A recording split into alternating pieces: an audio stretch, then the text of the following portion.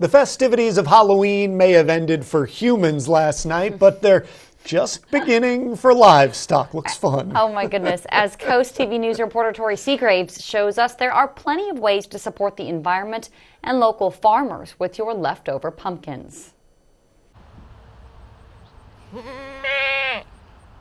It may be a little late in the season for pumpkin spice, but for these goats, it's that time of year.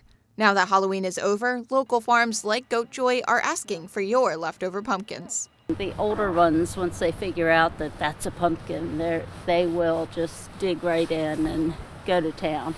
The younger ones, I'm sure, will be a little apprehensive at first until they get their first taste, and then they'll be right in there with them too. The gourds are tasty for goats, cows, and pigs, but the Delaware Department of Agriculture says they are also good for them. Pumpkins just are really nutrient dense, and so the livestock that are consuming them get a ton of nutrients. Also, it's really great for their digestive system.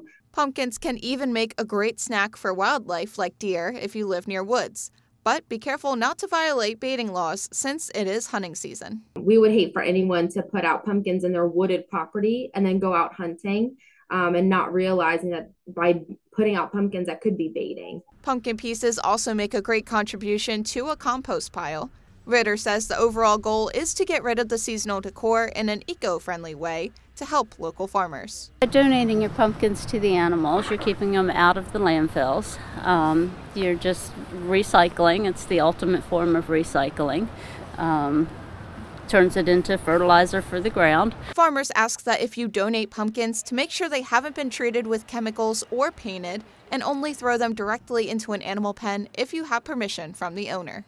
If you'd like to drop off your leftover pumpkins to the goats here at Goat Joy, you can leave them at the end of the driveway by the sign.